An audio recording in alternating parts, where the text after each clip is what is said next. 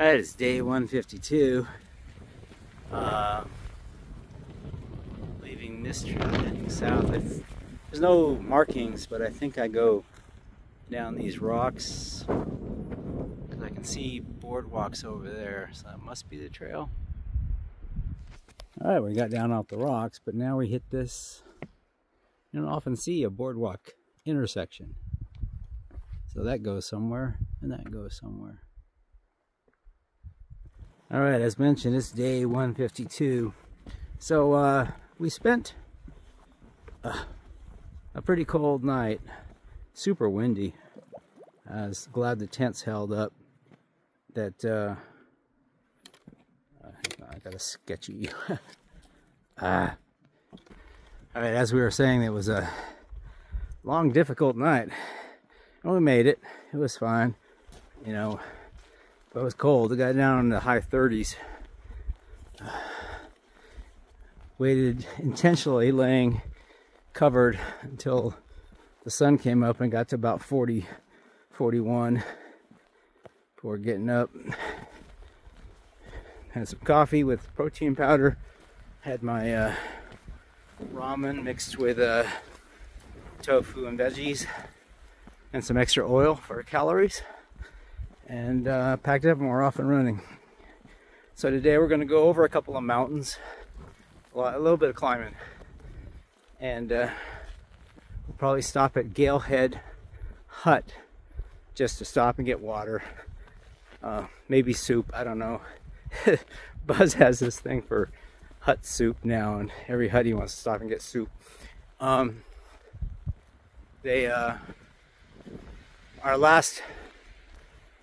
Our destination is Garfield Ridge Shelter, so it's an actual shelter instead of what we did last night, which is stealth camping. So yeah, I'm looking around and there's like no blazes to tell you where to go. I assume this is still the AT. Alright. Yeah, so should be not a hard day. That'll set us up tomorrow for one of the things I've been looking forward to, which is a place called Franconia Ridge. A lot of people, especially locals, have told me, man, Franconia Ridge is one of the most awesome places around, and make sure you do it on a good day. It looks like we are perfectly set up for a good day. So weather's going to hold today and tomorrow, and it'll be sunny. I just talked to a local who was up here at the cliffs, and he was saying, I was talking to a local, he just passed me and I had to stop filming. He was telling me that it's a great time of year to go up to Franconia, because in the summer months, he said it could be like a conga line at the top with all the local day hikers, and so there's going to be less people up there now, which would be nice. Gonna have a weird hair day, you can just see it. Oh well.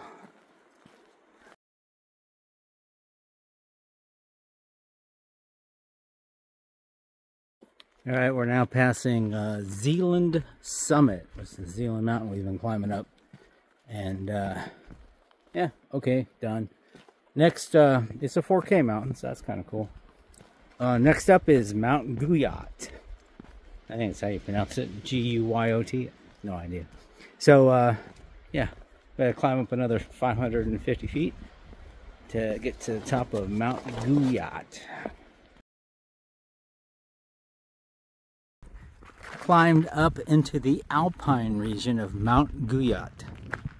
And I don't know if there's a summit sign, but we're supposedly near the top or at the top. You can see far in the distance all the mountains.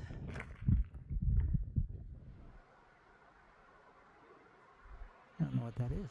Just a cairn, I guess. Okay, it's got super windy up here. It's like what we dealt with all night long. Woo! It comes and goes. So it's not like when we were on top of Musalak, it was just like constant, but here, like boom, it's gone. and then it comes back.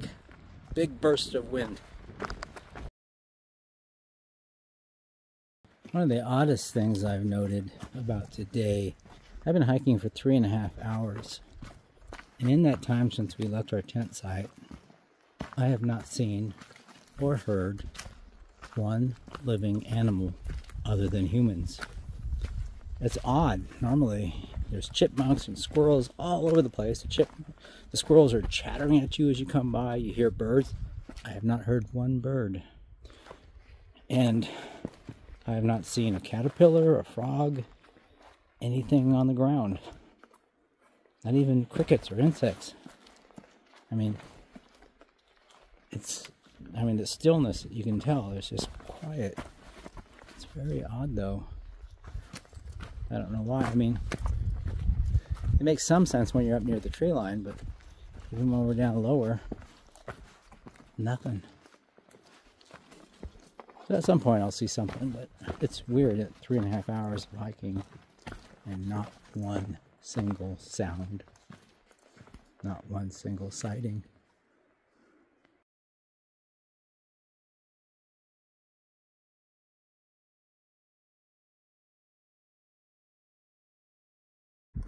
All right, we're partway, almost all the way up West Peak. And so here's the view as we walk up. Pretty amazing. I think those rock slides over there was where we were yesterday. Walking across that, I think.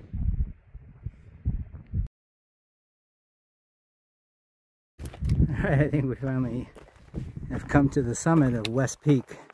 Pretty high mountain, it's over 4,900 feet in elevation. Windy up here. Super windy.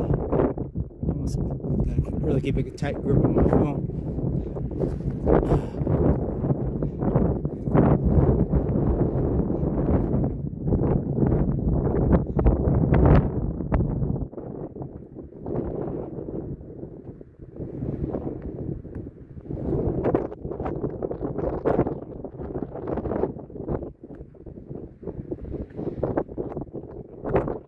Alright, climbing down from West Peak, and it's a healthy climb. There's over 1,000 feet of drop in around 0.7 miles, so that's pretty good rate of descent. But I see the hut that I'm trying to reach. We're not staying there, but that's the next stop. Alright, we're coming up to the hut, and we've hiked about 7 miles. And I'm still kind of fascinated by the fact that the lack of animals. So, total animal count over 7 miles and 3 mountains, up and down 3 mountain peaks, that I have heard, 0.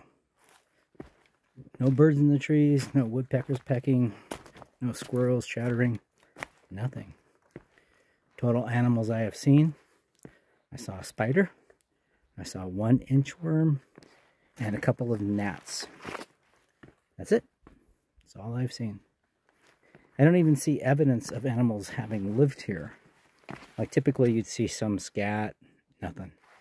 Or very often you'd walk along and you'd see all the little pine cones destroyed by the squirrels. Nope, not one, not a bit. So, theories. AMC runs this place. They developed a powerful ray which just drives out all animals, but causes adults to think it's okay to spend $160 for a bunk without a shower. That's my theory. We finally reached Galehead Hut.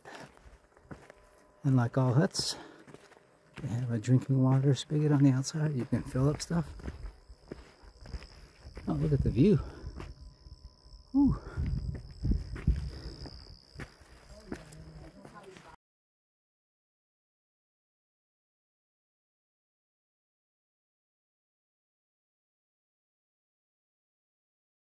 You know, in a video game, when you get to that one hard part, they call it the last boss.